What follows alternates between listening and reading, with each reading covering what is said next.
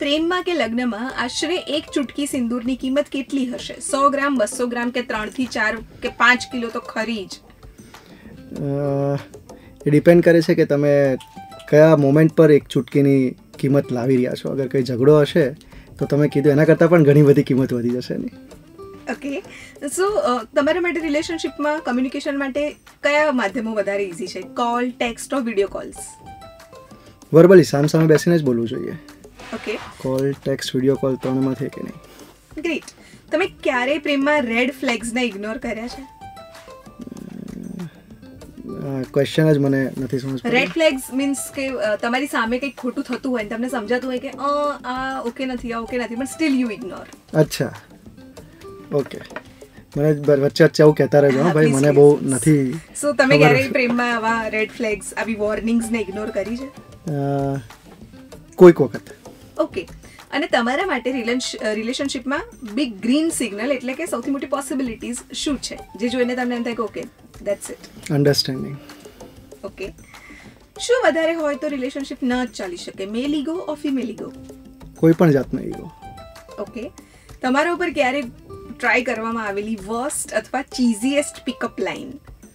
મારા પર ખાસ પિકઅપ લાઇન્સ કોઈ ટ્રાય કરી નથી આજ સુધી.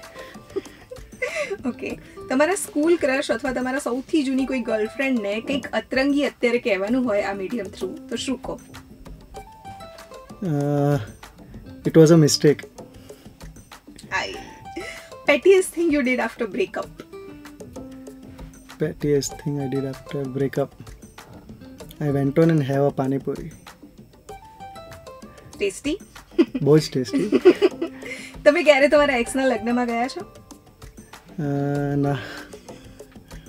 જોવા મળે જ જશો? હા, શું કામ નહીં.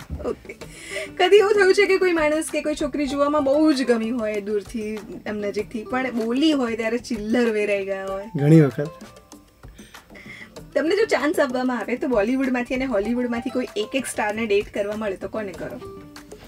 બોલિવૂડમાંથી કરિશ્મા કપૂર અને હોલિવૂડમાંથી એન્જેલિના જોલી. ક્લાસિક. તમારા પેરેન્ટ્સે તમને આપેલું લગ્ન કરવાનું સૌથી વાહિયાત કારણ કયું હતું? મારા પેરેન્ટ્સે મને ક્યારેય કારણ નથી આપ્યું. એમણે ક્યારેય ફોર્સ પણ નથી કર્યો. Great. What is your style in relationship basically? કે સ્પેશિયલ વનની રાહ જોવાની કે પછી ટ્રાય, ટેસ્ટ એન્ડ ચૂઝ કર્યા કરવાનું? બંનેમાંથી એક પણ નહીં. મારું એવું માનવું છે કે જ્યારે જે થતું હોય છે એ સારા માટે જ થતું હોય છે, તો જે રીતે આપણી સામે જે સિચ્યુએશન આવી છે તેને એક્સેપ્ટ કરવાની. ઓકે, પ્રેમમાં કદી એવું થયું છે કે પ્રેમમાં તમે કદી એવું કશું કર્યું છે કે જે પાછળથી યાદ કરતા તમને એવું લાગે કે આવું કેમ કર્યું? કર્યું હશે, ઘણું બધું કર્યું હશે. જેમ કે? અત્યારે નથી યાદ, બટ આઈ એમ શ્યોર મેં કર્યું હશે. દરેક જણ કરતું હોય. તમને બોલિવૂડમાં થાય એવો પ્રેમ થયો છે ક્યારે? ના, જરાય નહીં. તો પ્રેમમાં કદી એવું કશું કર્યું છે કે એ કર્યા પછી તમને એવું ફીલ થયું કે ભાઈ મારું નામ તો હવે શાહજહાં મુમતાઝની જોડે જ લેવાવું જોઈએ? ના, કંઈ જ નથી કર્યું. તમને એવું લાગે છે કે સુડો ફેમિનિઝમ ઓર ફેમિનિઝમ એ બેઝિક જેન્ટલમેન શિવલરીનો દાટ વાળ્યો છે? યસ. ઓકે, તો શું તમે તમારા પાર્ટનર માટે દરવાજો ખોલો? હા. ઓકે, ફર્સ્ટ ડેટ પર જ તમારી પાર્ટનર બિલ સ્પ્લિટ કરવાની માંગણી કરે તો કરી દેવાનું બિલ સ્પ્લિટ. હા, તો વળી એમ જ. One thing you રિગ્રેટેડ doing in relationship? So far nothing. Okay, લગ્ન પહેલા આદર્શ રીતે કેટલું ડેટ કરવું જોઈએ? કેટલા મહિનાઓ? હા, એટલે આ તો ડિપેન્ડ કરે છે પર્સન ટુ પર્સન. અને કેટલા લોકો? એ પણ ડિપેન્ડ કરે છે person to person. Okay, 3 things you look in your partner which is you cannot compromise with? Understanding. Okay, when do you know that this is love? That's it. જ્યારે તમારી પાસે છે ને કોઈ કારણ ના હોય કે તમે કેમ પ્રેમ કરો છો, ત્યારે તમને ખ્યાલ આવી જાય કે ધીસ ઇઝ લવ. 2 options: जुनून वाला प्यार के પછી सुकून वाला प्यार? सुकून वाला प्यार. Okay, should love gives you butterflies? Love gives butterflies. એક વસ્તુ જે રિલેશનશિપમાં તમારા માટે ડીલ બ્રેકર છે? ફેક લોકો, એટલે જૂઠું બોલનારા અથવા તો બેઝિકલી ફેક પીપલ. ઓકે, તમે પ્રેમમાં ઉંમર જુઓ? ના.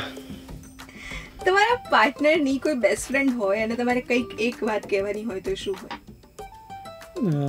એઝ ઇન એક વાત કહેવાની હોય તો શું હોય તો કાં તો તમને વધારે ટાઈમ સ્પેન્ડ નથી કરવા દેતી કે તમારો ટાઈમ એ કઈ જાય છે, or anything you want to give one message to your life partners best friend. અચ્છા, હા, એટલે થેન્ક યુ ફોર સ્પેરિંગ હર. મને મારા માટે સમય આપવા માટે એને છોડીએ, સારું કહેવાય. What is more real in nowadays, love or lust? I think અત્યારે અન્ડરસ્ટેન્ડિંગ વધી ગઈ છે લોકોની, બહુ જ ક્લેરિટી છે કે this is love and this is last. Okay, choose one. Cooking together with your partner or fine dining? Cooking together with my partner. Okay, તમે ક્યારે કોઈ ટીચરના પ્રેમમાં પડ્યા છો? ના. હવે આપણું ટાઇટલ છે લવ બવ ને એવું બધું, તો આ બહુ જે છે એમાં તમારા માટે શું શું હોઈ શકે? લવ બહુ અને એવું બધું, એટલે લવ છે ને એ એક ઇમોશન છે, એની અંદર જે બહુ છે ને એ રિયાલિટી છે. એ ઇમોશનને ઝેલવા માટે તમારે જે બધી રિયાલિટીમાંથી પસાર થવું પડે એ બહુ છે.